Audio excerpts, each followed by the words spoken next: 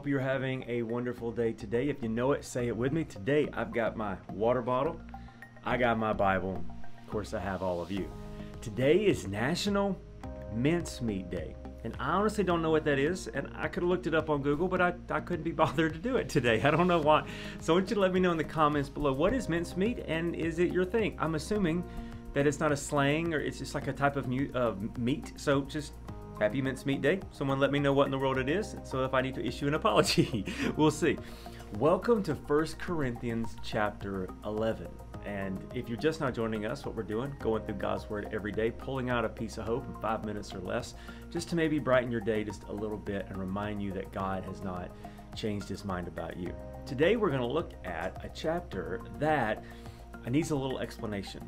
Now, I want to read you the scripture and I want to tell you what's going on. So 1 Corinthians chapter 11, verse 23 says, "For every time you eat this bread and drink this cup, you are announcing the Lord's death until he comes again." Now, what was going on is Paul is writing to the church at Corinth, and the church at Corinth has all kinds of issues. I mean, a lot of scholars and historians think that Paul actually wrote 4 letters to the Corinthian church to survive to today. And in this particular book, he's just writing all about the stuff they're doing wrong. I mean, everything from just the way they're doing church and just all this stuff. Well, he gets to this chapter and he's upset because what the early church would do, at least weekly, some think daily, according to Acts chapter 2 and 3, they would receive communion. And if you have any church background, what communion is it isn't a time when Jesus was having the last meal he's going to have with his disciples before he's arrested. And he takes some bread and he breaks it, and it was unleavened bread because it was the time of Passover. And he says, when you eat this, do this as a symbol of my body. Now, Catholic people believe that when you receive the communion, it becomes literally the human body. We don't believe that in our church, but we do believe it is a powerful symbol of the sacrifice that Jesus gave. And then he took a cup of wine, or grape juice in our church, and he passed it around, and he said, when you drink this, it's a symbol of my blood. Once again, Catholic people believe the Eucharist, it literally turns into blood. We believe it is a powerful symbol of what Jesus did. And what Jesus was saying is that when you take what I'm going to do in and make it a part of yourself, that's where salvation is. It was a powerful, powerful thing. Well, what was happening in the early church is that they were using this as an opportunity to have a feast, throw a party, eat all the bread, get drunk on all the wine, and just yay. And what Paul's saying is, hey man, have a feast, have dinner, but that's not what this is for. This is not a meal, this is worship. This is not a process, this is not a thing, it's not a system, it's worship.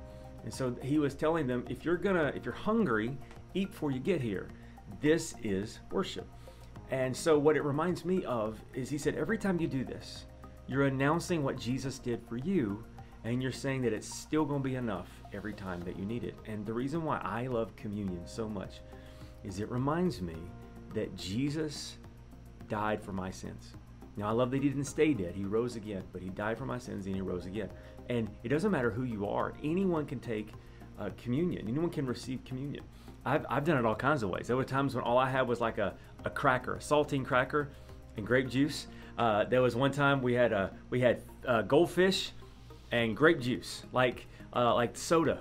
And one time all I had was Cheez-Its and a Diet Dr. Pepper.